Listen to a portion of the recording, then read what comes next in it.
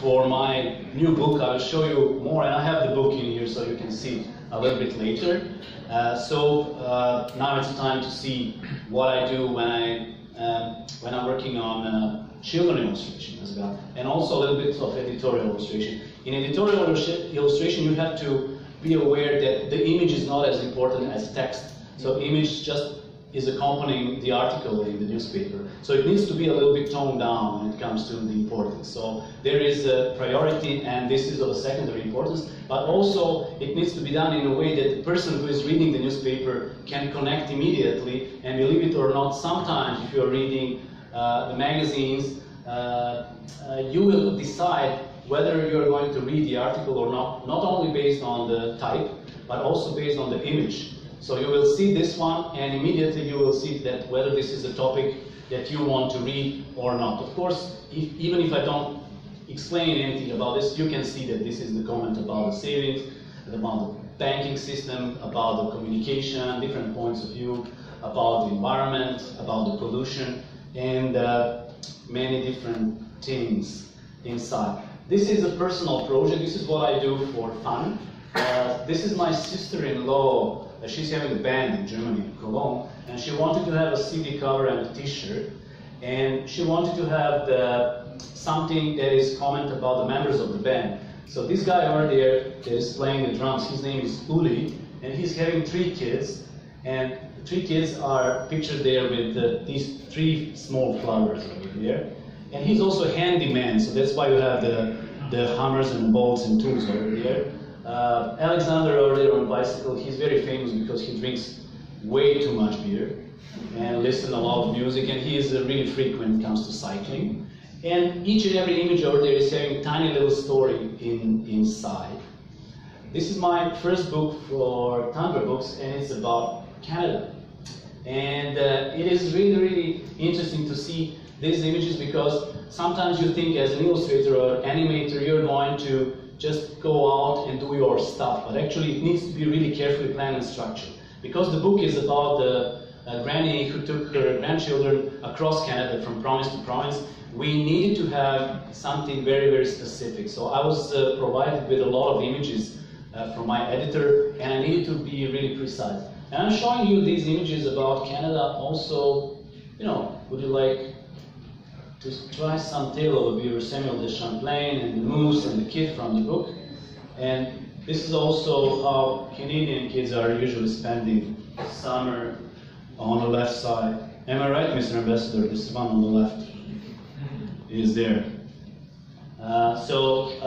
Actually, what the author liked about the entire book is that you can see the hamster over there. Actually, hamster was just there in the script, so she didn't plan to do anything about the hamster. But I pull out the hamster in a way that is going to be in a very funny situation, and it turns out the children reacted to this hamster more than to the kids. So she was pretty happy to see that sometimes something really small in the manuscript could play a very big and vital role in the storytelling. And a couple of comics about Canadian history.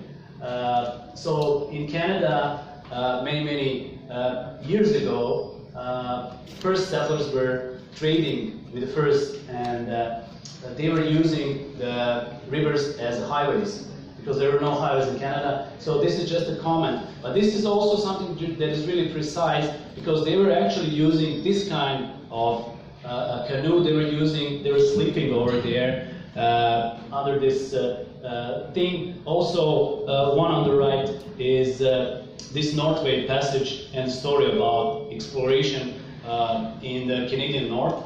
It really happened, and the entire comic needed to be very accurate in terms of history, in terms of the costumes, in terms of facial expression. So these 2 images actually went through a lot of refinements with the art director, because we needed to be really, really precise. So because this is an educational book, Canadian kids need to have this very accurate information. So they should connect with the Canadian history, but also they will have to learn something that was based in reality, based in history.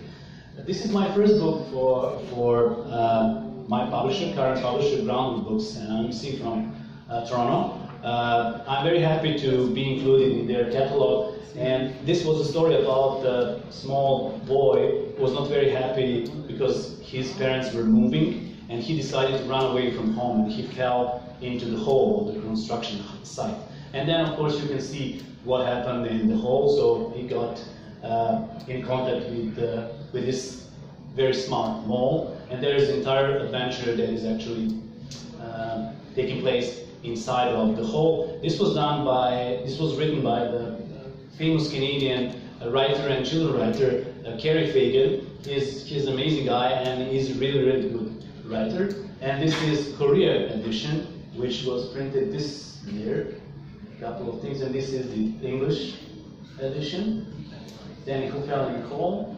And this is the second book that I've done for them. And I'm showing you this one because I wanted to show you my sketchbook.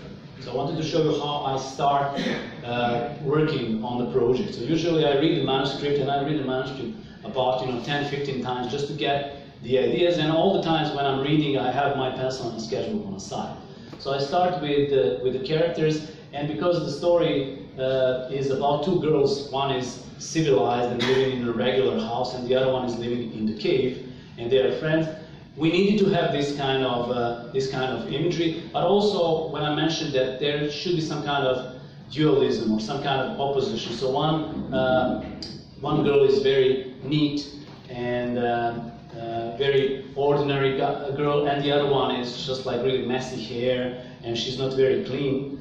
And if you want to get familiar with the character, make him or her more believable.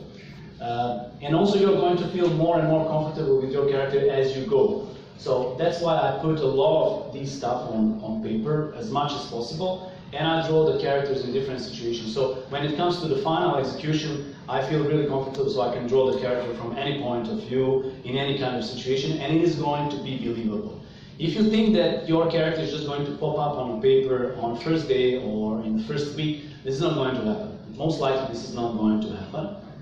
And the publisher was not very happy with the character of the old lady, because in the book she is supposed to be 92 years old. So I made a granny, but the granny was too young. So they wanted to have the older one, so I just put these things on paper. And those are the sketches for the front cover. And those are the final illustrations. As you can see, I've changed it. So I rendered this one as black and white watercolors, because the feel is going to be a little bit different. So it's not like a stretch board, it's not digital. So they wanted to have this very personal feel because the story is really sweet. And just the black and white, there she is, the old lady. They're climbing the tree over there. This is the front cover. They were very happy with the front cover when I did this, because this is a triangular composition. So three characters, the cat, the girl, and the other girl that is upside down. And they were also very happy because I put this raccoon over there on a tree. So it's like a tiny little peculiar image that is going to be there. And my last book, I brought it here. It's a Seamus short story, and I show you this image. This book is already published. It will be shipped to Canada market in August. And it's about a small boy who's not tall enough. So he's very sad because he can't reach the things in his house. And he figured out one day that if he is putting on mom's high heels shoes, he will be able to pick the things from the house. And the entire story is about the shoes, but the entire story is also about being unique or different, or about our identity. It might be any kind of identity, personal identity, and this is the end paper. So this is the paper that connects the printed sheets with the covers. And I use this one not only to demonstrate that I can do a lot of different shoes, but also to comment in a way. So this is a visual metaphor about how we are all different and how we are all unique and how we all are going to be accepted.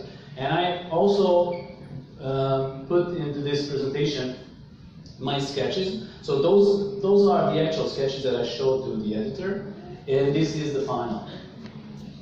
So I'm trying to be as close as possible to the final one, because the people who are not artists, it's very hard for them to imagine what will happen in the composition. Because there's a lot of money in animation and publishing and illustration. They want to be really sure whether this money, which is going to be invested in your project, is going to be to pay back, actually. And this is the thing. And sketch and final. Sketch and final. As you can see, because it was about him trying to figure out how to walk on high heels, I put this kind of flow into the entire book.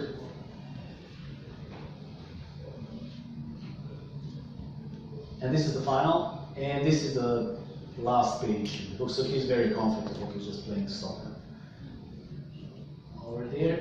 And this is the very end of my presentation, so in a few minutes you're not going to be my hostages anymore. So, just one more story. And in the next couple of slides, I will try to prove that the illustrator or artist or creative being is always on duty. If my narrative is clear enough, I don't have to include explanation, so you will be able to understand if everything